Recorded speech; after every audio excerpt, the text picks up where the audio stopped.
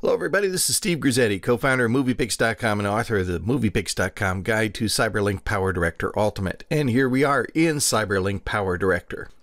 Now many of the tools in PowerDirector are out in the open and obvious and in obvious places, but some of the coolest things about the program are things that are sometimes sort of tucked away or are in a not so obvious place. You're aware, of course, of each of the rooms up here, the effects room and the particle room, the video overlay or the PIP room, title room. But what you may not be aware of is that rooms like the media room actually have sub-rooms underneath them. So the most common use of the media room, of course, is that you gather all of your media that you're going to use in your project into the media room, you import it into your project, and then you drag it on down to the timeline from there. But if you go to this little drop-down menu at the top left of the media room, you'll find out there are actually several media rooms actually inside the media room that have some pretty cool things in them. Color boards includes a number of backgrounds, and you can see that there are a number of RGB combinations in there. These are great for if you have a title and you just want to put the title over a colored background, or if you're using a picture-in-picture of your video, you can include a nice background behind it. Now, if these don't meet your needs, you can of course create your own simply by going over here to the Create a New Color Board button, and if you select that, you can then create any color you want, mix up any color you want, and it will be added permanently here to the library. Another one of the media subrooms is the background images room. Now, which version, I believe, of PowerDirector you have will determine what backgrounds you have, and these are very nice for slideshows. These are very nice for titles. You can have titles over these backgrounds. You can use these backgrounds also, again, if you want to inset or use your video as a picture-in-picture. These are very nice, and you can have several videos actually as picture-in-pictures over any of these backgrounds.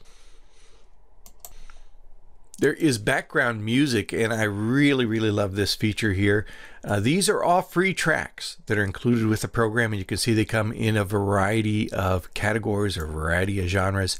Everything here from country, orchestral, pop, rock, world music, and some of these are holiday themed. Some of these are great for wedding backgrounds, and some of these if you want some royalty-free music. And now royalty-free music means you can use it anywhere you want. You can use it on YouTube. It's never going to be censored. It's included. Your license to use it is included with the program. So all of these are royalty-free tracks, and you can see some of them need to be downloaded the first time you use them, but once you download them, they become a permanent part of your library on your hard drive. There are also sound clips, and this is a large library of sound effects. Look at these unusual things. Beer drinking, really? A bicycle horn? Camera clicks, cicadas, explosions, elephants, gunfights, helicopters. A lot of really cool sound effects, and you can use those too in any context, in any situation. This drop-down menu also includes My Projects, which will show you all of your past projects as if they were video clips. And as you know, and as we've explored in other tutorials, you can actually use a project as is without rendering it. You can use it as media in another project. So I could grab any one of these. If this was, say, for instance, this is a 2-minute video that I've edited, and it's saved under the name Florida, I could just drag this down to my timeline and use it as if it were a 2-minute long media clip. Like I said, we look at that more deeply in another tutorial. And then Express projects. And Express projects are, again, another tutorial all themselves.